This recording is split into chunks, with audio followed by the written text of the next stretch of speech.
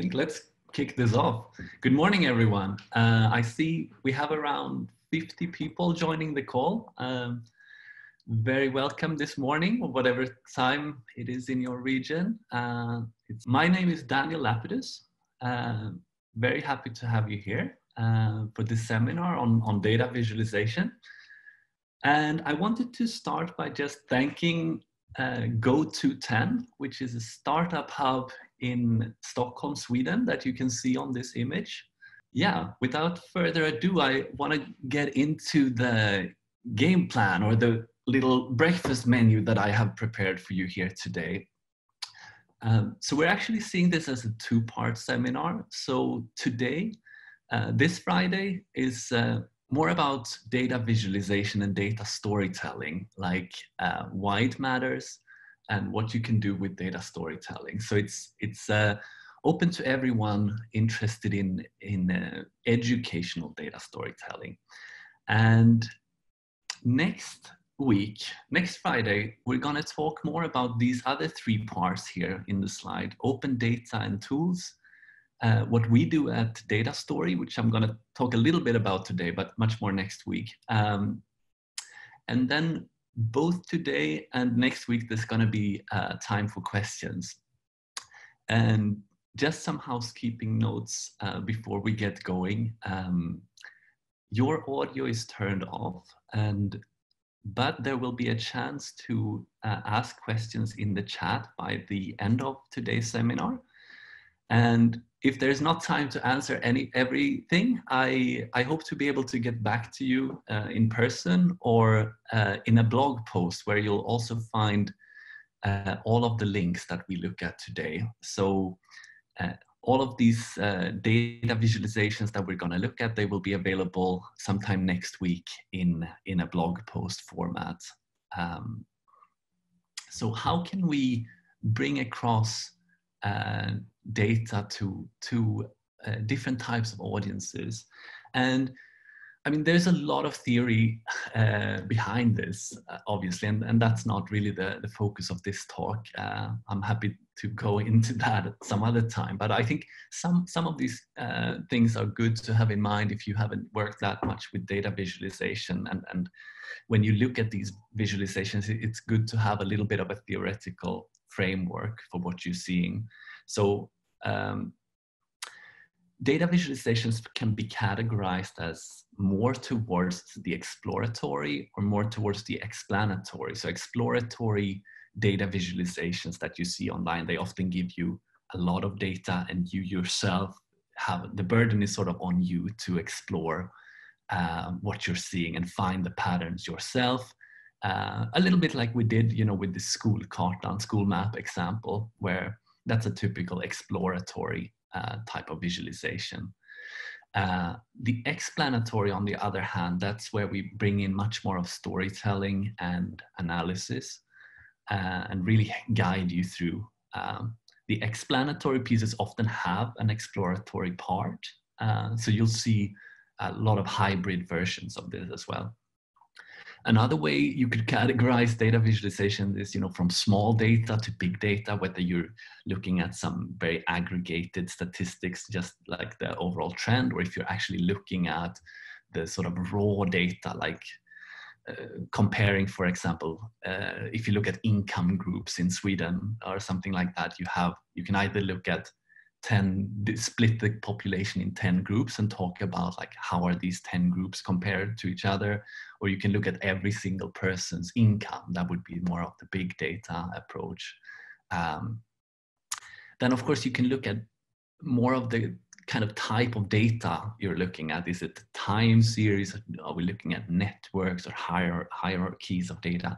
And then of course the format that we have chosen to present this. And is it an interactive piece, more of a static infographic? Is it a game-like experience?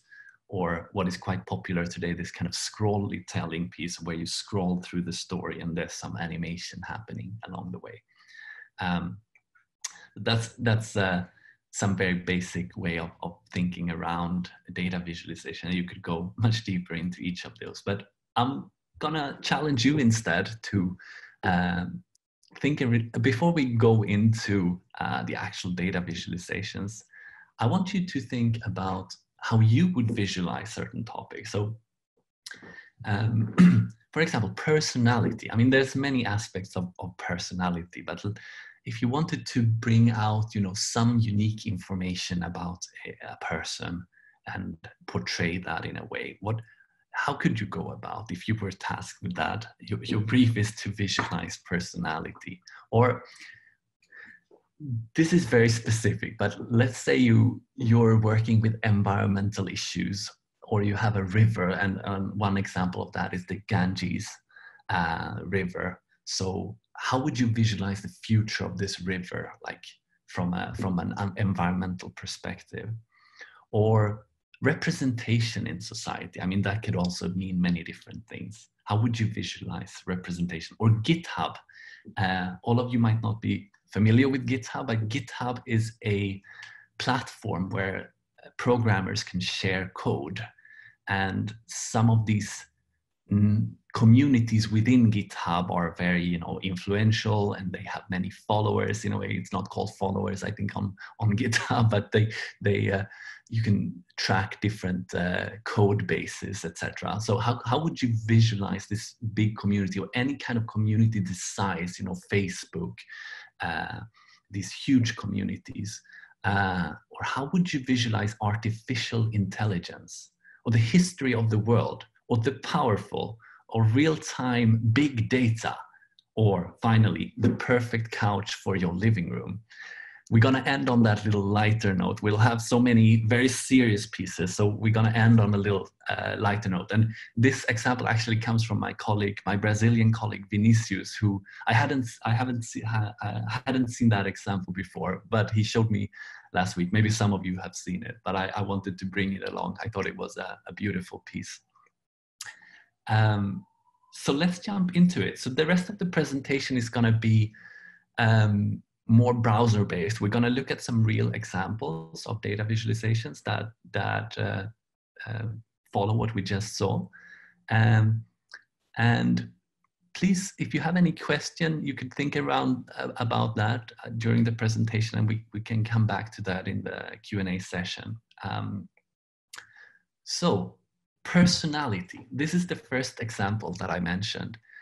I think this is a beautiful kind of data storytelling piece. It's by Giorgia Lupi, and it's from back in 2017. And this TED conference that I mentioned earlier, it happens every year, and these participants come there, and they wanted to give them something, to start talking about when they arrived at the conference, a pin. So what they did here, I'm going to scroll down a little bit here, is that when you came to the conference, you were asked, I think we can scroll a little bit further down, to the right here, you see some different questions that they were asked, the participants of the conference. Which TED letter are you? Technology, entertainment, design? When do you get your best ideas?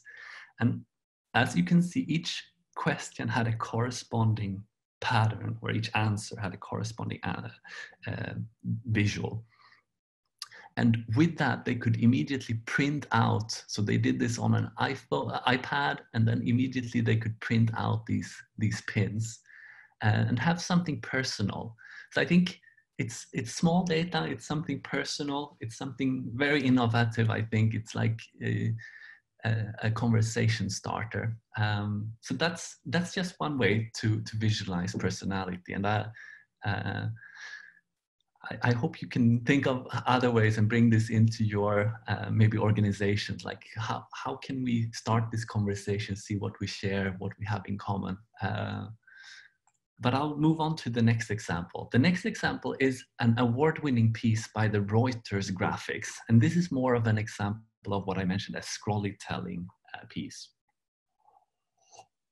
So the title of this piece is "The Race to Save the River Ganges."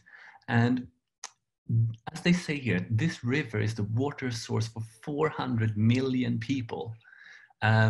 And what's really nice, I think, about this piece, why I'm bringing it across here to you, is that it combines so many elements that we need to understand the story. It starts, you know, from the personal stories, the people depending on this source along this river.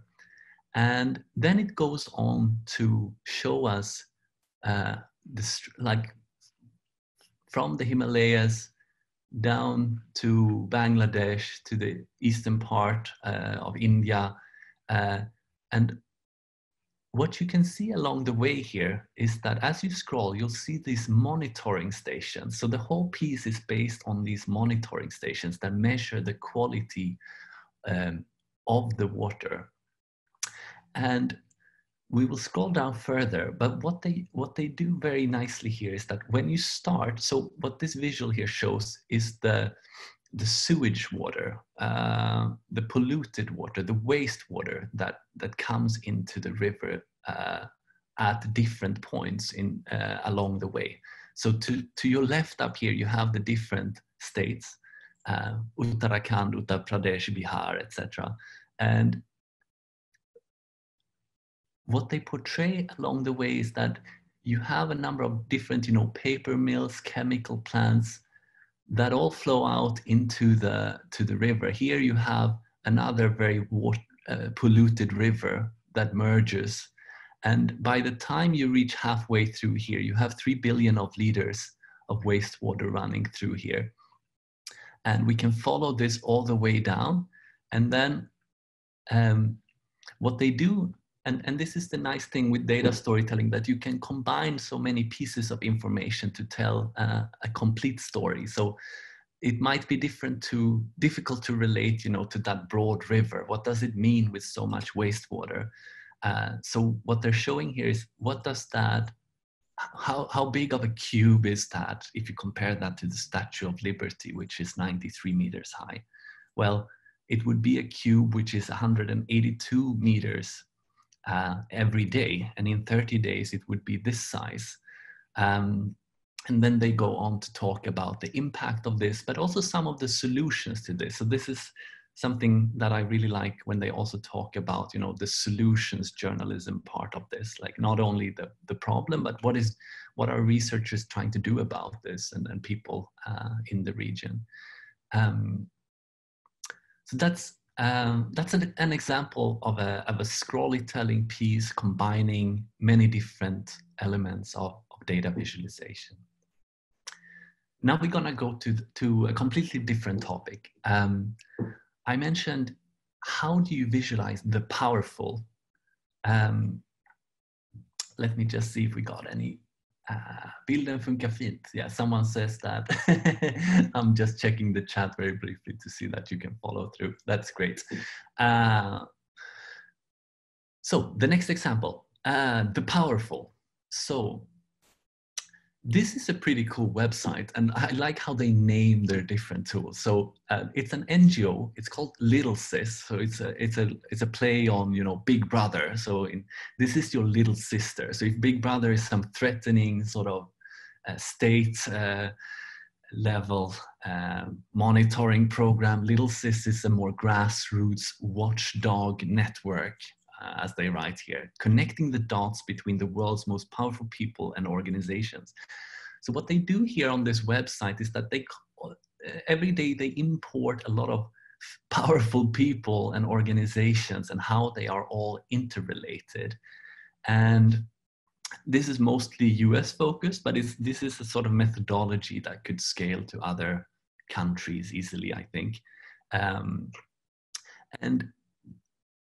in addition to just having this database, they have a tool called the oligrapher. Again, a play of words, oligarchy, oligrapher. So it allows you to, it allows anyone basically to look at how to make their own maps, essentially. So when something is happening, like if this lawmaking after Citizens United, who is profiting from a certain conflict or something like that, then you can very quickly produce these maps and already have the data about how these companies and people are related. I think it's a pretty powerful initiative that I'm keeping an eye on. while at it, I just wanted to show you another story that I worked on a number of years back. It's a more smaller piece of data journalism. So I did this work for Swedish TV's data journalism department, together with a number of journalists there. And it's in Swedish. It says, "Where are you on the income scale?" So what we did here is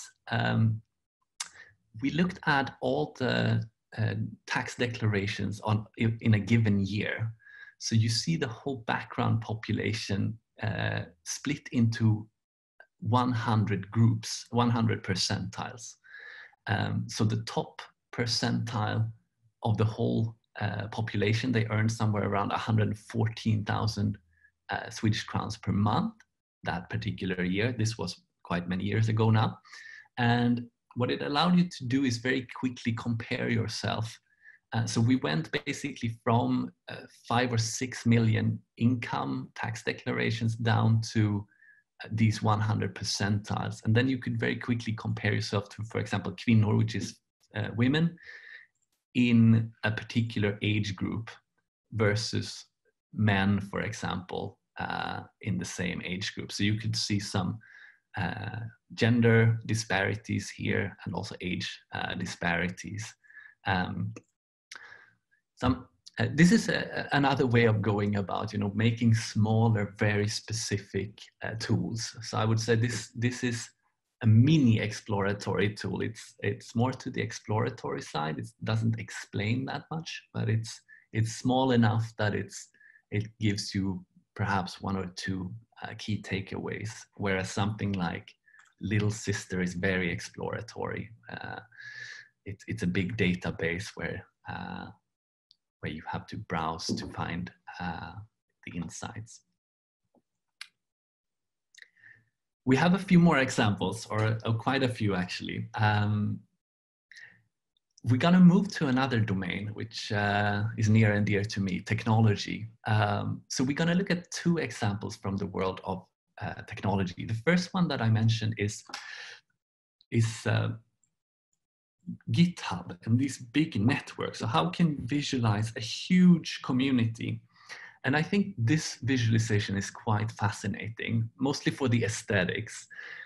So what they did here is that they took all of these accounts that you have on GitHub and they built a huge world from it. So you see all of these communities and these players as skyscrapers. So often what you find is that you have a very influential account followed by many smaller accounts. And what's quite cool is, that you see very different patterns. Sometimes you have a huge player and a lot of smaller followers, but sometimes you have what seems to be more sort of egalitarian communities where you have more more mid-level players. So I think this could apply maybe to many other domains as well, where you want to understand, is there someone who has overly much power, or, is there some model that seems to work better? And just learn from studying this community, who is related, what are people working on. There's so much you could do from a model like this. They also allow you to search and find yourself in this whole tree. So that's how to visualize GitHub. But now to one of the best pieces that I've come across over the last year. It's from September 17, 2019. And I think you have to go and see this for yourself, to watch this video after the talk if you're interested. But let me tell you the gist of it. So this is from an organization called OpenAI, based in San Francisco, I think. It's an organization that is studying artificial intelligence from many perspectives, but one of them is to try to make it safe.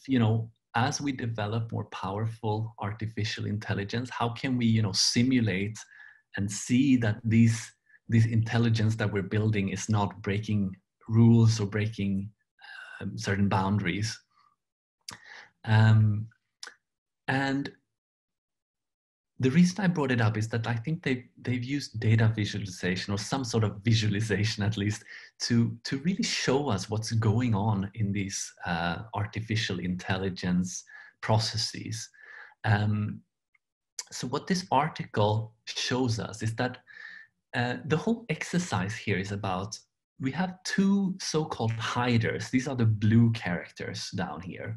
And we have two red seekers. And they are boxed into this, this space. And what the artificial intelligence here does is that it uses randomness and learning, this sort of adversarial learning where they learn from, you know, competing with each other to get better at a certain task. And at the beginning, as you can see, they don't know very much. So this is what they call episode 0. These characters don't really know very much. They're just moving these boxes. So the seekers are not getting to the hiders. No one is really winning, or, you know, nothing is really happening. Then if you play this for a number of million rounds, the seekers, they begin to learn to chase these hiders. So they get in here and they actually win. If you continue playing, and you know, bear in mind that the researchers had no idea what would happen here. They've only given these seekers and hiders some very basic, you know, physical rules like gravity, this room, they collide with the walls, but not much more than that. So by themselves, these hiders, they learn, you know, that in order to survive, we have to block these doors. So at this, somewhere around, you know, 5 million rounds of this is what happens. And then what? Well, then these seekers start learning how to use this ramp to get into that. So again, now the seekers have the advantage. If you continue down the path here, these little ones, they learn how to steal the ramp. So that's the first thing they do, very smartly. And even further down, they learn to do that in a certain sequence. So they learn to shift these boxes around so that one goes there, then shifts the box, just so that they have a little bit more time advantage over these ones. And then, so we're at, as you can see, a game's played. Then the researchers thought to themselves, well, now they can't get much smarter than this, can they? So they just let this play for a long, long while. And what happened was that something that they didn't expect further down this one is that, let me just see here, this is where it happens. Here something very remarkable happens, that these learn to surf on top of the boxes. That's nothing that they had predicted that they could even do. So they learn how to surf on the seekers learn how to surf on the boxes and get into any kind of shelter that the blue ones have built.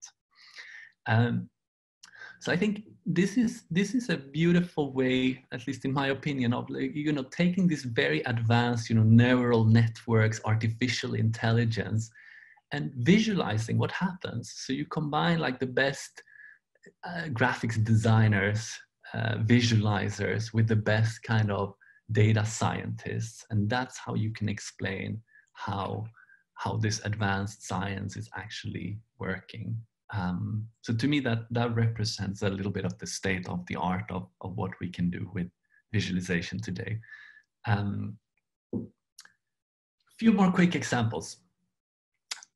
So we've looked at technology. I wanted to talk very quickly about some real-time big data. And I have a few examples here from different fields. So one of them that I find inspiring is something called world air pollution. I might have to just restart this example. It's on vaqi.info. And it shows you the pollution, different measures of pollution, you know, how many particles of a certain type that you find in a particular location. And a little bit the beauty of this map is that it's based on people's own contributions. So they have a sensor that you can build or buy as a person and put that somewhere and then start reporting data back to this map in a common format. So this is the beauty of sharing open data. So we don't have to necessarily rely on a few big players in this field, but rather combine the wisdom of this huge crowd. So that's air pollution, how you can visualize that using real-time sensor data. Another project that does something similar, where you combine data from multiple sources, is this so-called electricitymap.org, where in real time you can see both the production and consumption of electricity and the environmental friendliness of that. So you color countries by, right now, for example, how much of different types of electricity are we producing in Sweden or in other countries. So what they can do just by these different energy producers agreeing on a similar data format, we're able to bring more and more countries into this kind of map. And this is also open data and free for anyone to use and explore, build new kind of tools for integrate in their tools. The last example of this real-time data that I find fascinating are these sort of traffic maps where because of all our buses and all of our subways, we're looking at Stockholm here again, are equipped with GPS sensors.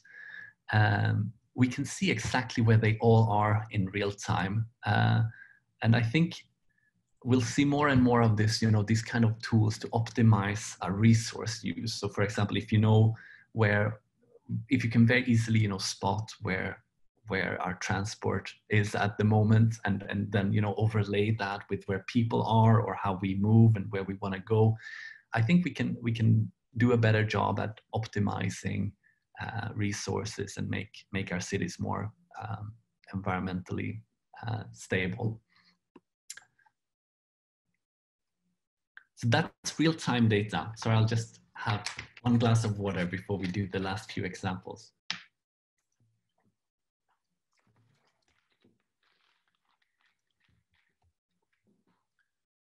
All right. Another fascinating tool is this one. I'll turn off the sound here.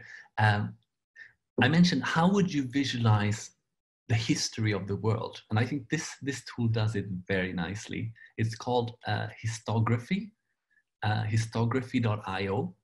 And what they've done is that at the bottom here, you have a timeline. So they're using Wikipedia articles that are that have a year attached to them. So they can do this pretty much automatically, where as you drag here, it will try to emphasize some of the most popular Wikipedia articles from this particular period. So you see the Vietnam War, World War II, etc. And a very ingenious kind of thing they did here is that if you can see at the bottom of my screen, as you drag back in history, you'll see that the time interval starts being in bigger increments. So first it was like 1 year at a time, but at a certain point we start going thousands of years or hundreds of years at a time.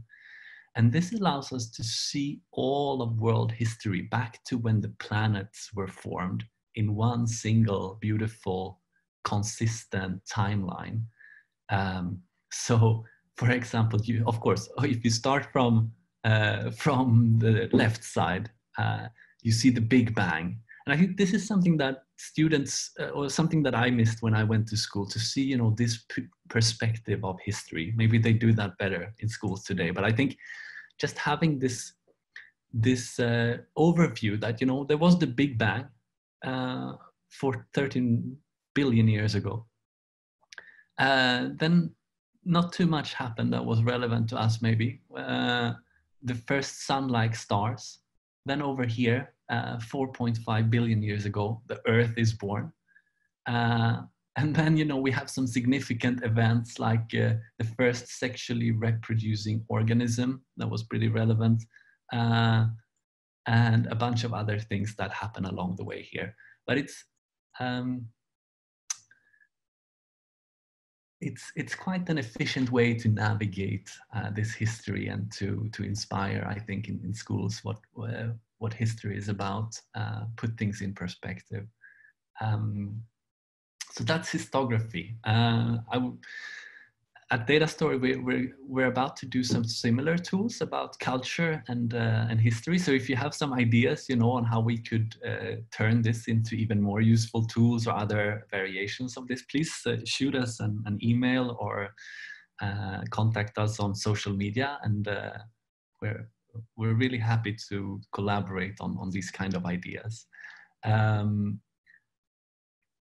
So that's histography. We have a few more minutes. I wanted to leave some for questions as well. So let me just show you one last example, and then we can open up to some questions. This is another beautiful piece called the wind map. So again, more for the aesthetics. It's a real-time illustration of the wind currents across America. And I would encourage you to visit this website called hint.fm. I'm going to include that as well, but it's by two very famous data visualization practitioners who've been working at Google lately, Fernanda Viegas and Martin Wattenberg. They're very famous in this field, and they've done some more deeper work. You know, they've really innovated new types of ways to look at rather complex topics, as we can see here, more in the sort of cultural domains and more lately into artificial intelligence. So I'm going to share that link with you as well. But I think I'll stop there and open up for any questions about what we do at Datastory or the data visualizations that you've seen. Again, I want to thank Goto 10 for hosting this, and I want to welcome you back in a week again for those of you who might have to run into something new. But we can extend the session for another 10-15 minutes if there are more questions.